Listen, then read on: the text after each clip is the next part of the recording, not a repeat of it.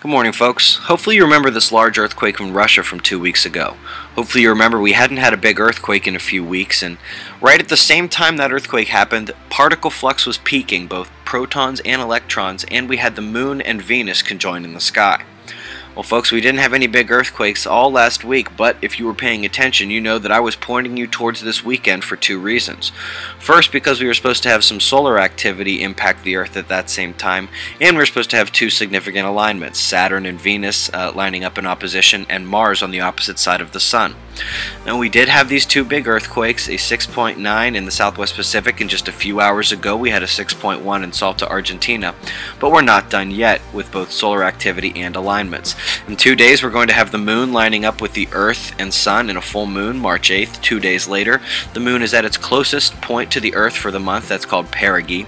2 days after that, March 12th, 13th, and even a bit into the 14th, Venus and Jupiter are going to be conjoining up in the sky, which should be beautiful and hopefully not too significant in terms of Earth changes. But it's not just alignments we have in the coming days, folks. Solar activity is supposed to be high as well.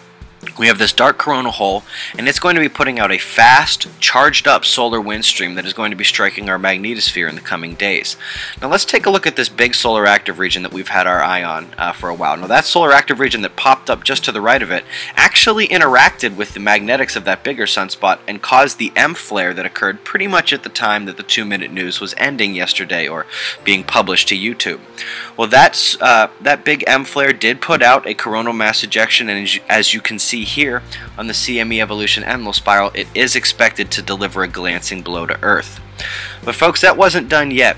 Around 7:30 last night, Eastern Time, 7:30 p.m., NOAA labeled 11429 Beta Gamma Delta, which is the most dangerous classification. Now that means you have both polarities in one sunspot. Now when you look here, we can see a strong division between the blue and the red over there on the right side. Now there's a chance that that division bisects one of the actual sunspots. Even if that delta spot has degraded, it is still beta gamma and very dangerous. Just a few hours after they called it beta gamma, we had the X flare and another coronal mass ejection. By all accounts, the particle flux is really working, both the electrons and the protons, whether you're looking at ACE or GOES. Actually, on the GOES protons here, you can see that we're not too far away from having a solar radiation storm. That's the dotted line.